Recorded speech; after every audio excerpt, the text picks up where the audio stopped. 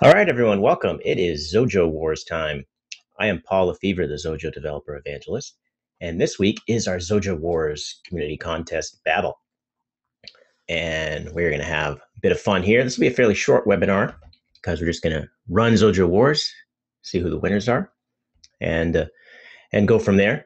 I encourage those of you who are attending, who, if you have a ship in the battle, feel free to, chat about your ship and how you some techniques you may have used to implement it. I'll try and repeat some of the things as the battle is going on to give people something to listen to besides watching ships fly around. So feel free to do that if you want.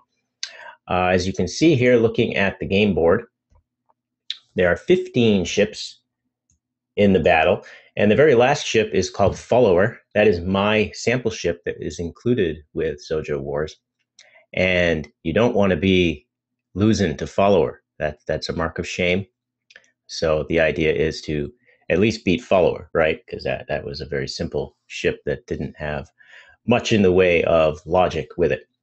So there's 15 ships. We're going to run. Each ship is going to fight 10 different times, and each battle is going to be 30 seconds long. And I think that'll come out to about 15 minutes or so of a battle here with ships flying around and shooting at each other. And just to reiterate here, I have if I can find the right page, the page here. The winner gets, of course, fame, glory, Xojo swag, Raspberry Pi, copy of Smart Packer Pro, and $500. Second and third place will also get Smart Packer Pro. And the Smart Packer Pro folks have said they'll send along discounts to anyone who participated in the contest as well.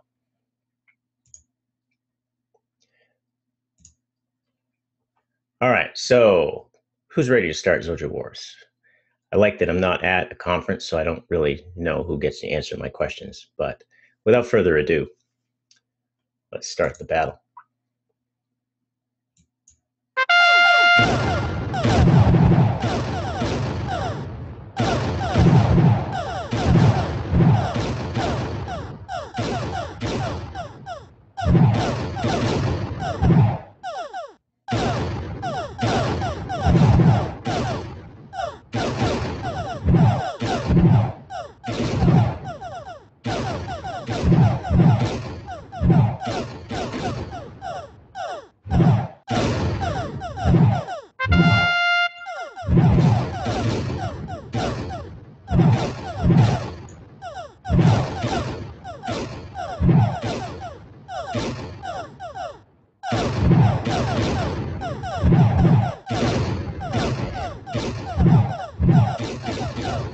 All right, after the first battle, we have Lucas Calgar jumping in the lead.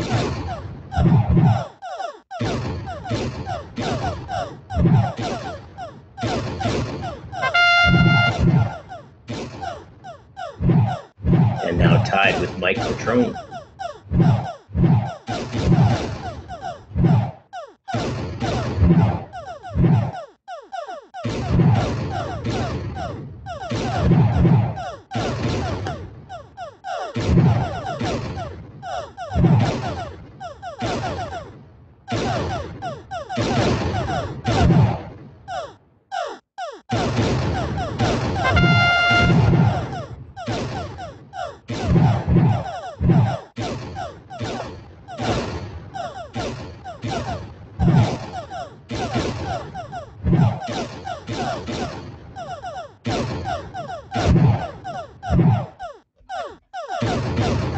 See, we have three folks bunched at the top. Jeremy Calgar with 9, Calgar with 7, and Mike Patrone with 7.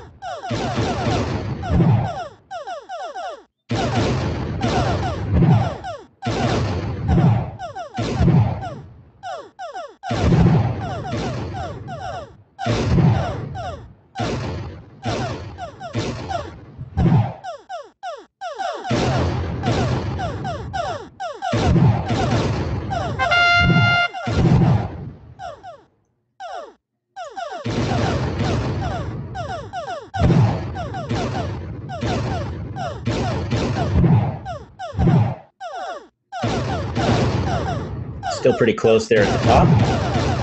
Lots of teams with positive totals. Still a lot more battles to go.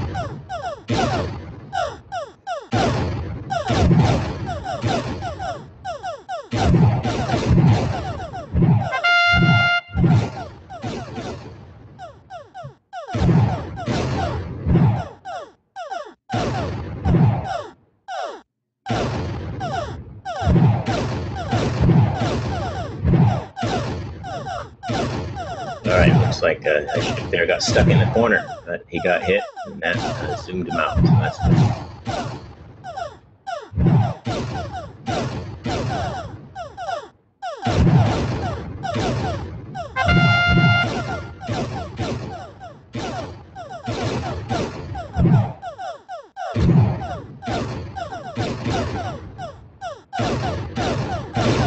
Jeremy Cowger jumps ahead with a pretty good lead after 2 games played.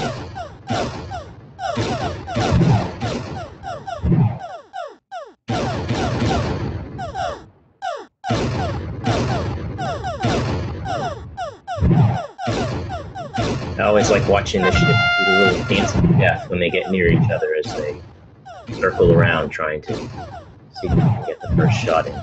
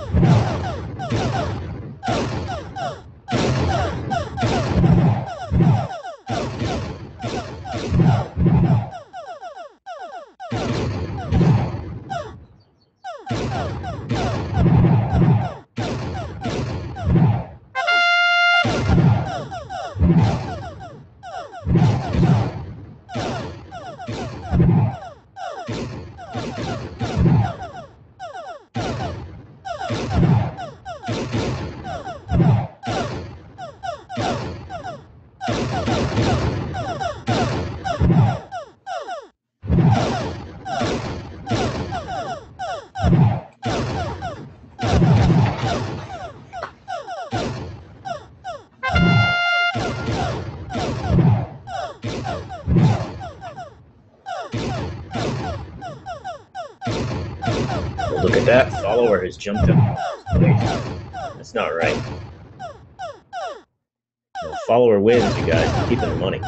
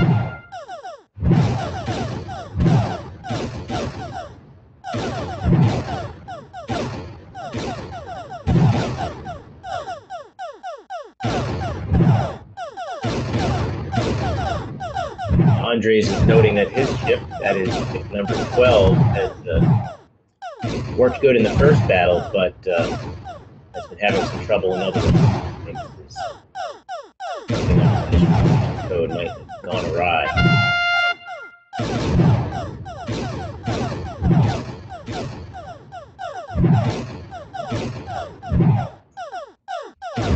It's hard to predict, though. You never know who your ship's going to battle. You don't know what the layout of the wormholes are going to be.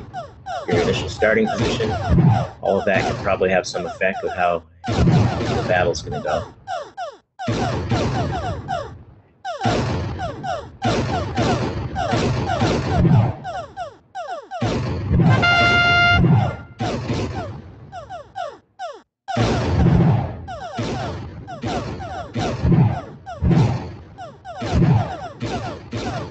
Jeremy's ship seems to have taken a pretty commanding lead after 5 games played for most everybody.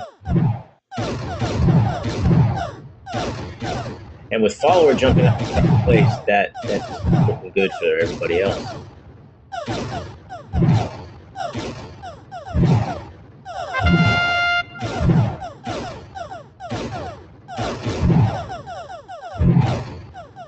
Edwin is asking if we're going to make the code for the ships available.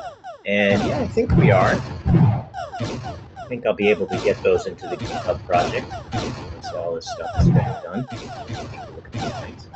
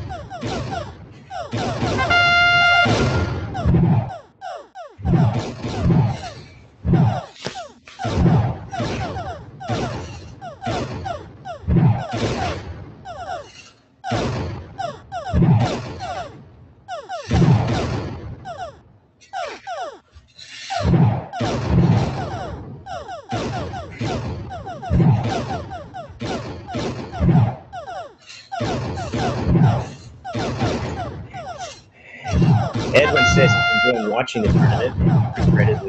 He regrets now that he didn't submit. Yeah, it's fun. Apparently, you could have just, added a few lines of code to follow and submitted that.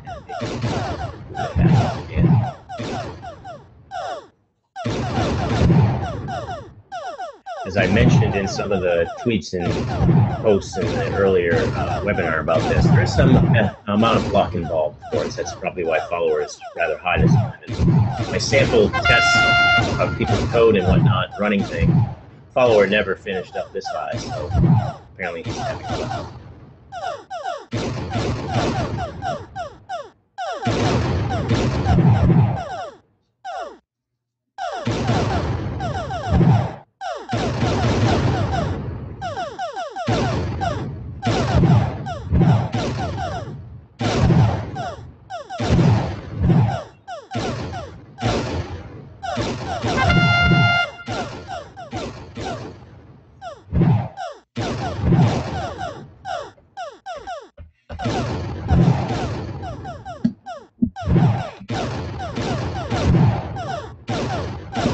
Edwin is noting my mic audio is low compared to the battle, so there's a bit of a gain on that.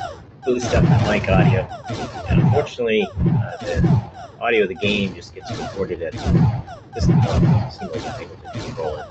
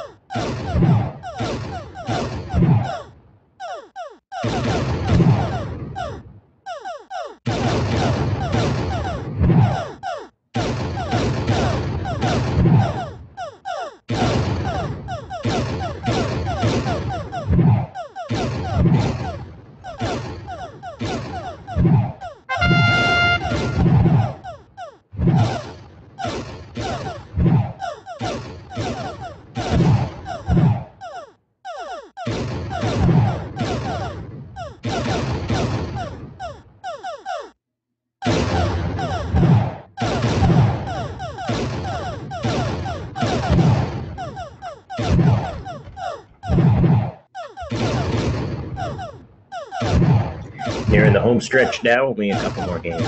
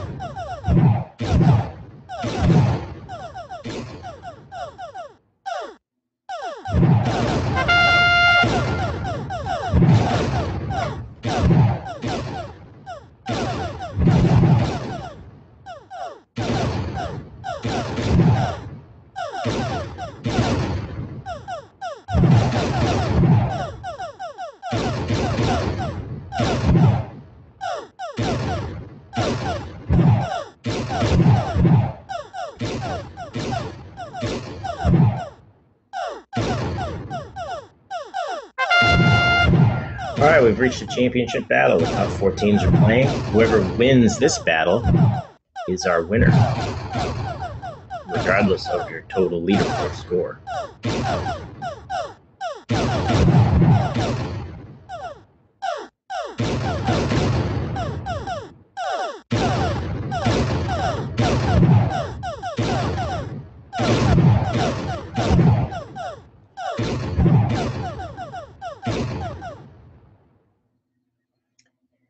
And we have our winner. Here is Jonathan Goulmiet. All right.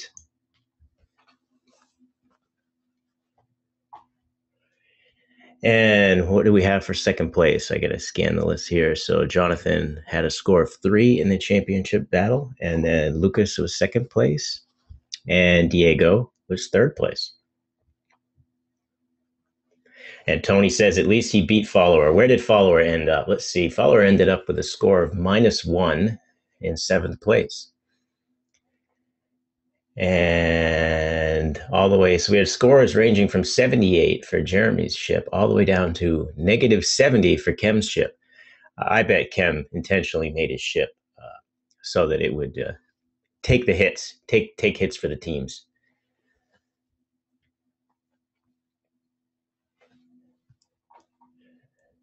All right, well, expect emails for the winners, regardless of whether or not you were here.